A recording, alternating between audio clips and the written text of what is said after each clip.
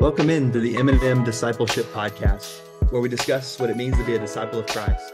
We aim to look for God in our daily lives, be in His Word, and strive to live out the teachings of Jesus. This is Michael Round. This is my co-host, Dakota Moody. Dakota, how is it going this fine morning? It's an excellent morning. It's always an excellent morning when we are serving God with our lives, and it is another wonderful morning. So got temperatures raising up a little bit, which is good. But the biggest part for me is that our AC got fixed because our AC was not working, and I'm glad that it happened in the spring rather than summer. It was a little bit unbearable in the house because it got into like the 80s for a couple days, and that's right when it went out, which was not ideal. And so it was like 84 in the house, which is never comfortable. But you know what? I'll take that any day over experiencing it in the summertime when it could have gotten into the 90s. But it also amazes me because I grew up in a house without air conditioning, and I just think to myself, how did I do that? I don't Yeah. understand how I was able to do that so effectively. I mean, it was a very small house, and I'll say very temperate climate in West North Carolina, but I look back and I think to myself, like, how did I get through that?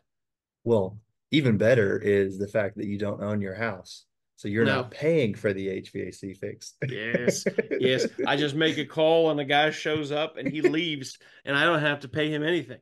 It's a beautiful Yeah. thing. Yeah, it's a beautiful thing. Now, also have no equity, and Yeah. I'm paying somebody else, but there are some real advantages to renting where all I got to do is call and somebody else takes care of the bill. That is a very nice thing. So interestingly enough, I don't know how much this interests a lot of people, but on Twitter, I see a lot of they're like pseudo financial advisors, Hmm. and they talk about how they rent, like they're extremely wealthy, but they rent because they would so much rather not have to deal with the headache of all those kinds of things happening, and they think that it's a decent, it can be a decent return to rent. Of course, they're investing a lot of the difference in what they would be spending on those, sunk costs. But, I don't know that I fully buy into that. I'm very much for home ownership, but it's interesting that there is kind of a counter movement or people that think differently on that.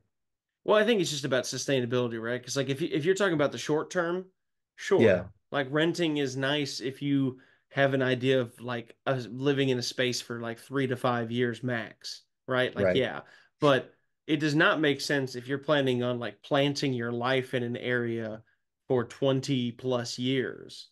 Like it You would doesn't think. then it would not make sense, I don't think. Now, but each person has their own ideas, and I will say as well it's home ownership has gotten more expensive than it has ever been based on the fact that like if you want to if your AC unit goes out and you got a new one, like you're talking about like 15 to 20 grand potentially you could be forking out Yeah.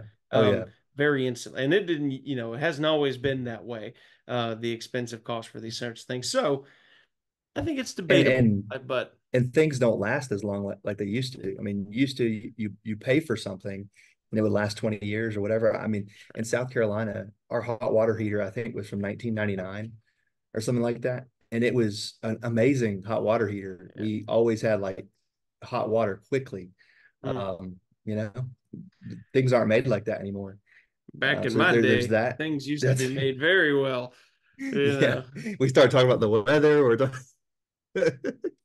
How old do or we sound right quickly. now? I know. I know. But anyways, and two, it depends upon your context. Like if you're living in a city, Hmm. renting would make more sense in Yeah. that area. But just a heads up, Dakota, nor me, we're not able to provide any professional advice in that area. But Hey, anyways, if you're don't listen to interested, us. yeah. There's a lot of YouTubers and people out there that are promoting the renting lifestyle. So That's right. there's That's right. some perks to it. Yes, but if you subscribe to the Dave Ramsey school thinking though, he would yell at both of us right now and call us stupid Oh yeah. idiots. Well, I no, mean no, because it I mean, you conceded that renting for a time is good, and he's all about that too. He says if uh-huh. you have debt, you shouldn't own a house. You should own a Um, house. Well, good because until you're I have able debt. to put 20% down and get a 15-year fixed rate mortgage that is not more than 25% of your monthly take home pay. Mm. So it's like he is very specific on encouraging people to rent because of those costs that come up. that if you're broke, you don't have any money to pay for, and then you go into further debt. Yeah. So Well, then maybe he wouldn't be as yell at me as much. And he would yell at me for many other things probably. But yeah, he wouldn't yeah. yell at me for that because I am in debt. So there you go. But That's there probably is good for another. that. Yeah, yeah. One last thing on that. There's a book. Oh man, I cannot remember it. It's by Chris Hogan. It's somebody that Hmm. was a Ramsey personality and no longer is. But they studied a whole bunch of millionaires. I think it was 10,000 millionaires Yeah. and how they got there. And it was really cool. I mean, they followed either Ramsey's plan or something very similar to that.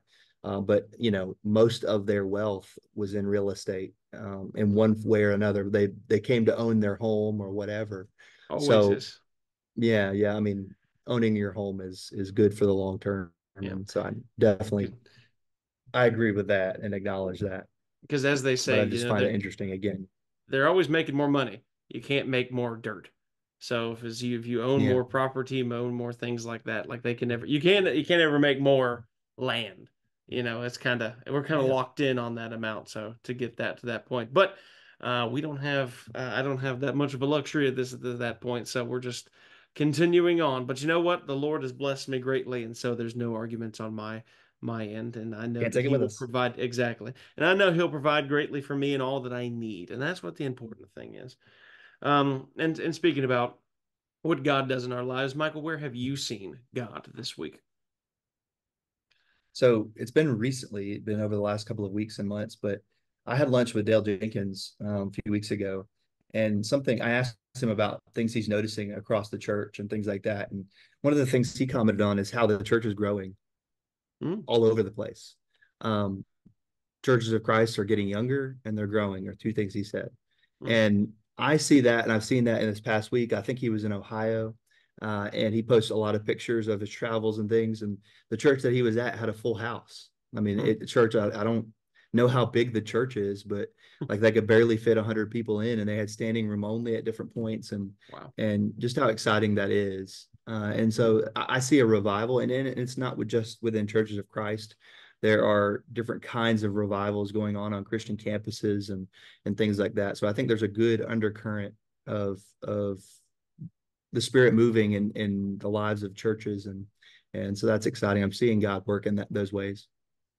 Yeah, I've been seeing reports about even on secular college campuses, especially in the Southeast. I've seen a lot of these like mass baptisms and things like that happening on these college campuses. It's kind of interesting because I feel like there's been a general realization about how the church is not meeting the needs of the people of younger generations, and there has been people who have prioritized that, and I think it's changed the way a lot of congregations have done kind of their normal business. Not that they've given up biblical truths or something like that. Maybe some have in other groups and everything like that, but the focuses have changed in certain ways to different realities than what it used to be, and that's encouraging to hear that they're seeing that on a mass scale. That somebody, especially like Mr. Jenkins, is working with as many churches as he does, sees all that is happening and sees that that's happening more because I've seen a little bit of that at different times in different places, but that's great to hear him report that it's happening in a lot of places. And for those that don't know him, he right now he and his brother both just serve preachers, Mm, and they're trying to help churches on a larger scale. They're independent from a specific church. I mean, they're members of a home church where they live, but they mhm, travel all over the country and all over the world, and so they see literally hundreds of churches a year. mm, So it's cool to see that mm, the church is growing. So what about you, man? Where have you seen God recently? mm. It's some very encouraging news to hear. So many of us can be in the doom and gloom stage with where I guess general society's morality is going that we can see a renewal in young people. It's always great. As for myself, we had church service here as we always do on Sunday mornings, and it was a wonderful occasion. And something kind of occurred this Sunday morning. It was a really great experience because we had one of our younger adults get up to lead the communion talk, and in doing so, he was reflecting um, on his own walk as he's trying to think about how he's partaking in the communion service. and how he's kind of doing in his own walk. And I think this is so important for us because he's realized something that we all should whenever we go to the communion table, when we partake in the Lord's Supper, as Paul talks about in First Corinthians, we should be looking to how we're living our lives. It should be this weekly checkup as to how is my faith walk? How am I doing in my walk with Christ? And this young man talked about how he realizes he's been struggling, but he's had things that God has reached out and helped him with to encourage him to build up his faith. And that was a great moment.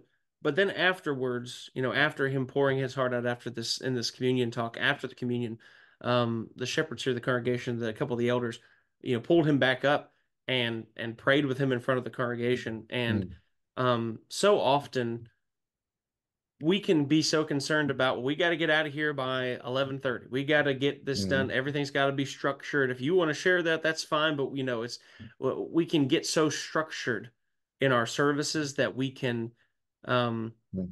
hamper the Spirit's moving in our congregation, the Spirit moving in our congregation, and doing these sorts of things where we have these moments of reflection, these moments where we're seeing God work, and that can happen so easily that we can miss out on some of these amazing moments where spirituality can just be flowing because we're so concerned about, we got to get out of here at this time, we got to get people Mm. to lunch at this time, we got to people at home at this time, and to have a moment like that, it was special to see that. And I appreciate the elders that are here um, for recognizing that there was a need clearly at that moment, um, to take a second, take a pause, and pray with this young man who's led the communion talk and poured his heart out in front of people. And I would say where I've seen God is in both of those ways. Not only one, giving that young man a heart to share and Mm. confess this before the congregation, but secondly, for the elders to say, nothing else matters. The time doesn't matter. We need to pray with this man in front of the congregation, and we can all, Mm. as a church family, be there and support with him.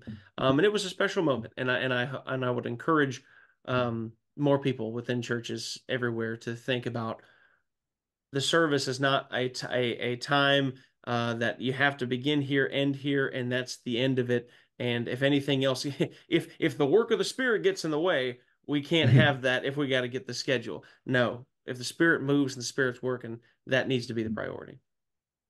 Well, and it says something too about the health of your church. If emotion like that Mm, and transparency like that is never there. yeah. Um, I cannot remember where I heard it or read it from, but just the question of when was the last time someone cried at your church, Mm, or how often do people cry at your church, and not in I mean, it may be in a sorrowful way, but it may be in a joyful way. Do mm. people show emotion? Um, They feel vulnerable there's enough something to to show that. emotion. Right, right. I Yeah. mean, there's a comfort level, like you said, that they can feel vulnerable, but there's also, like you said, a spiritual component that, is the Spirit working through what we're saying and what we're doing, Mm, or are we just going through the motions? true. So where our heart is at is in that, and we can see that. But that's beautiful that took place Sunday, and Hmm. certainly those are special moments Absolutely. in time. Well, speaking of special, we're going to look at a special passage today, one that really is kind of at the heart of what we try and do here, and as well what the church should be about. And so we're going to look at Ephesians chapter 4, verses 11 through 16. And I'm going to go ahead and read that. And this may be a familiar passage to you, it may not. But I want you to see yourself in this passage from the standpoint of something that you should be called to do or should be involved in. And so if you're hearing this, be mindful of that. Ephesians 4:11, and he gave the apostles, the prophets, the evangelists, the shepherds and teachers to equip the saints for the work of ministry, for building up the body of Christ, until we all attain to the unity of the faith and of the knowledge of the Son of God, to mature manhood, to the measure of the stature of the fullness of Christ, so that we may no longer be children, tossed to and fro by the waves and carried about by every wind of doctrine, by human cunning, by craftiness and deceitful schemes. Rather, speaking the truth in love, we are to grow up in every way into him who is the head, into Christ, from whom the whole body, joined and held together by every joint with which it is equipped, when each part is working properly, makes the body grow so that it builds itself up in love. So, Dakota, where do you see the everyday Christian, so to speak, that doesn't have a position of authority, doesn't have a leadership position in the official capacity? Where do they fit in this passage? Yeah, so as you kind of mentioned earlier, this is a discipleship podcast, and the goal for every Christian should be to become a disciple of Christ. That should be the goal of every Christian. And I think when we look at it, we look at passage like this, maybe you don't find yourself in anything in that first verse, at verse 11. You don't see yourself, obviously, I wouldn't see myself as an apostle either, in the sense of like a title. Right. And not necessarily a prophet either in the traditional sense of the Old Testament, but an evangelist, not a shepherd at this point, obviously, but we have people who are shepherds. And then there are many who teach, but maybe you are listening to this and you don't feel like you fit into any of those categories. Well, the goal for every congregation should be that there are people who fit these categories. There should be elders, there should be teachers, there should be evangelists who are working to equip the saints for the work of ministry. And if you are a Christian, you are a saint. And our goal in a podcast like this, in a church setting, in any setting, should be to build up every Christian to the point where your faith is no longer centered on you. Your faith is centered, of course, on God. But as well, your spiritual life isn't just about the relationship between you and God. It's about how you can use it for others to build up your faith to the point where it's not just about how you can survive spiritually, but how you can help and support others. I think of it kind of as the transition in a person's life from when they are working to try to take care of themselves financially, physically, all those things, to the point where they can be built up to take care of others, right? In the same sort of way, it should be our faith walk. Because when we are young in faith, it's going to take us some time to get our own house in order, right? To build up our relationship with God, to get those fundamentals down. But what every church and every Christian should be working towards is eventually getting to the point, as he talks about here, where we can do the work of ministry, where every single Christian can share their faith with somebody else to either build up that other person's faith if they are already a member of the faith, or to teach someone else about faith. And that is the goal and responsibility of every Christian. If you are a Christian and you don't want to help somebody else with their faith or tell somebody else about faith, then you are not a disciple of Christ. And that means that there needs to be growth.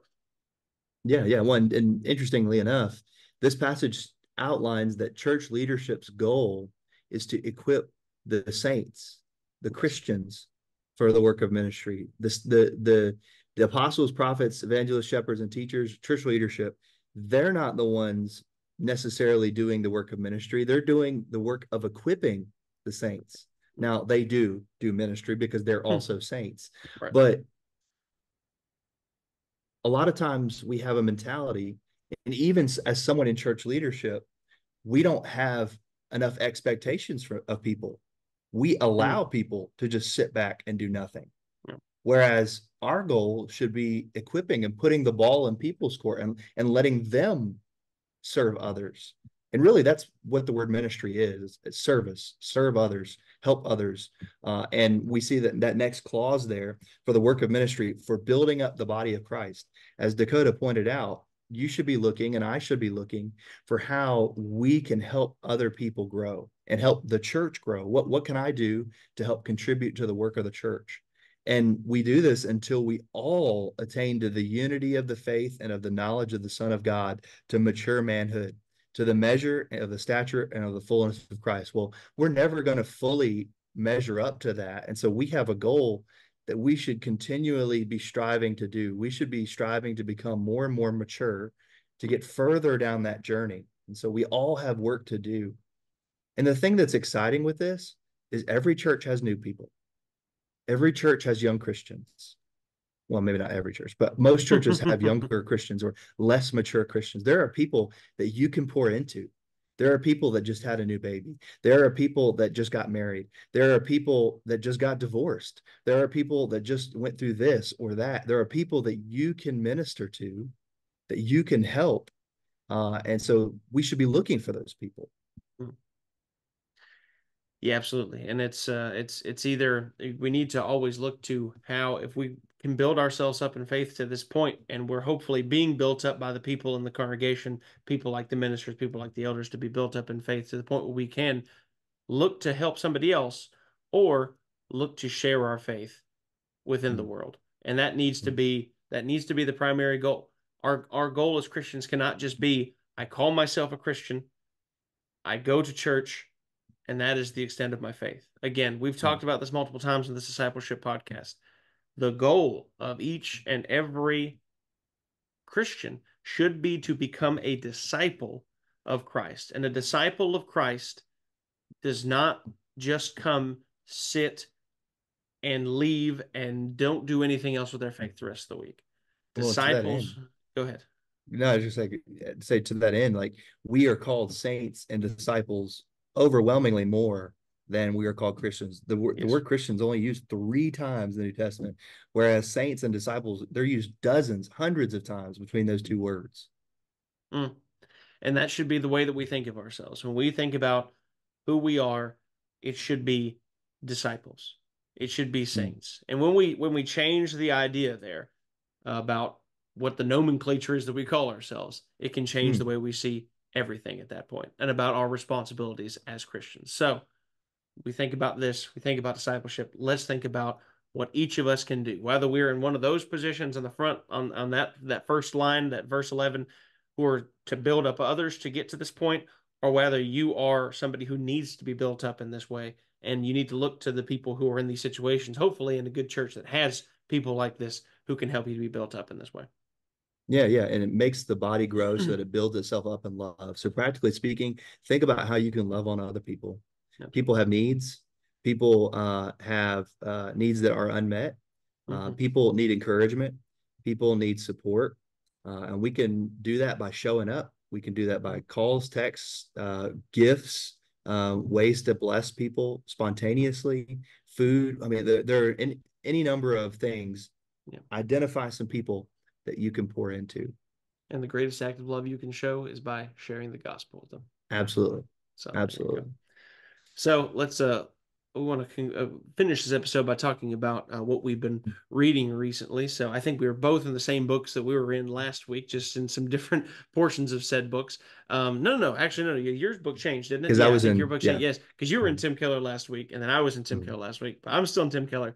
You're back to Mr. Stanley. So Yes. go ahead and tell us what you've been reading this week. Quick thing before that Chris Hogan book I mentioned earlier, it's called Mm-hmm. Everyday Millionaires. Mm-hmm. Again, they studied a large number of millionaires, the Ramsey company, and how they got there. Yeah. And I want to reiterate again, I am in support of buying real estate. I just find it interesting that other people have other opinions out there. But anyways, that's another discussion for another day. I'm yeah, we've been reading Deep and Wide by Andy Stanley. It's what we're reading. So I was referencing Mm-hmm. another book that's There out there that you people could read.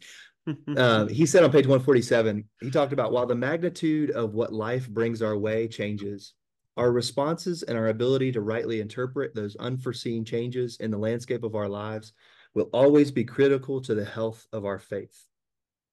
And so he talked about how, we all have things in life that happen to us, Mm, and how we interpret those is often more important than the events that actually happen. He referenced Steve Jobs and how Steve Jobs, when he was younger, when he was a preteen, witnessed poverty, and he couldn't reconcile how a good God could allow people to be poor and hungry and thirsty. mm, Whereas Stanley talked about how his kids went on a mission trip that were at the same age as Steve Jobs, and they were inspired to help other people, and they could clearly see that God was not okay with that.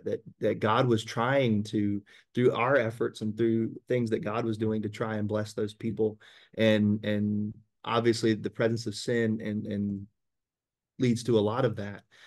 So when it comes to personal life, when we all get sick, we all will die eventually. We all have loved mm, ones that pass. We all lose our jobs at one point or another, or have some kind of trial. That's what he says. While the magnitude of what comes changes. Our response is what really matters, how we interpret those things. And so as Mhm. Christians, we need to develop a biblical worldview, and that's what Stanley points out. But we also need to see what God is doing in those circumstances, and allow God to show himself, reveal himself, and look to surround ourselves with others who have that same kind of worldview. So I thought that was special, and that we all have trials, and how we interpret those matters. Mm. I mean, the truth is, we're in a fallen world, and we're going to see fallen things. Yes. But if you look to this, if you look to the sin and then say, God, why aren't you taking care of the sin? Rather than we let sin enter the world, but God has solved the problem of sin. We just wait on the final solution, which has already been solved in Christ Jesus. We just wait for his return. And the reason why we continue to wait is that more and more God is waiting for more and more souls to come to him. And Yes, absolutely. and so our goal needs to be, our understanding needs to be in this way. When we see sin, God has solved the sin problem, right? Now we don't see the final solution yet, but it is coming. We are promised the final solution. And God waits to send that final solution until more and more souls come to him. So as long as we're here, Absolutely. back to our message earlier, we need to continue to gather souls for that time, because that's what God's waiting Mm. for more and more sons and daughters to come to him. And once that time comes, then when he sends his son, then sin will be no more, and sin will Yeah. die, and that will be the final death. When this understanding of priorities leads in well to what you're reading from the prodigal prophet. Yes, absolutely. And how we see ourselves, how we see the world, I think is huge and very important to what to how we see everything in life, right? How we see things can change our entire perspective, as we just talked about, right? You can be a glass half full person or a glass half empty person this way.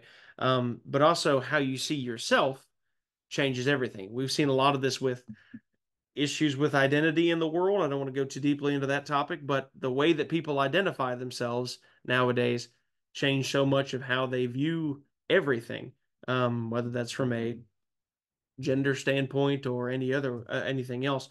But Tim Keller talking about Jonah and how he looked at himself, how he identified himself, especially with those around him, really shows his heart and why he was so resistant to going to Nineveh.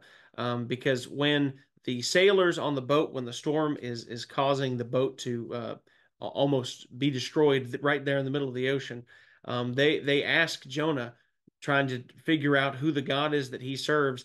Hey, Jonah, what do you do for a living? Where are you from?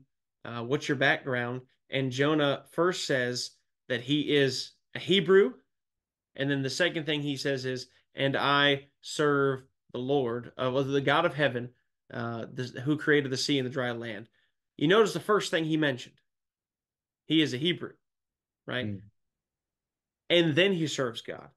Well, Tim Keller says in The Prodigal Prophet, talking about Jonah, obviously, he says Jonah identified himself first ethnically, then religiously.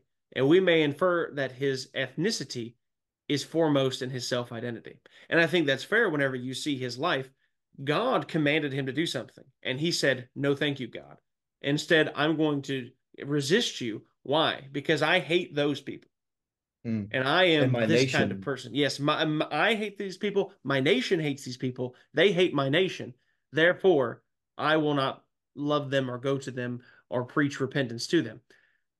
When anything gets in the way of us having God first as our center, everything else goes off kilter. And I don't have enough time to go into this, nor am I going to try to get as controversially as I could. Um, However, what is first in our identity?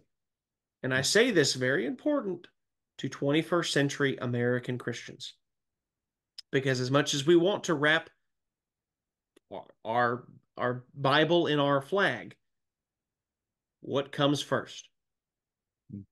And that means how we deal with people we disagree with politically. That means how we deal with illegal immigrants. That means how we deal with those who disagree with us from a religious standpoint. How do we treat them? How do we look at them? How do we see them? It's Mm. very important for us to remember that our identity first needs to be children of God, who are just as much in need of a Savior as anyone else. That has got to be our first identity and our first priority. Absolutely. Disciple of Christ should be first on our identity list and Absolutely. who we are. And that's what we're about here at this podcast. And we certainly hope that you are the same. We know with a lot of these things, we're preaching to the choir, so to speak. But we appreciate you guys following along. We really thank you for listening and sharing this podcast. I always enjoy when you guys reach out about things about the podcast. We really appreciate that you're listening. And we thank you for joining us on the M&M Discipleship Podcast. Until next time, let's look for God, learn from his word, and live out his teachings. Have a good one.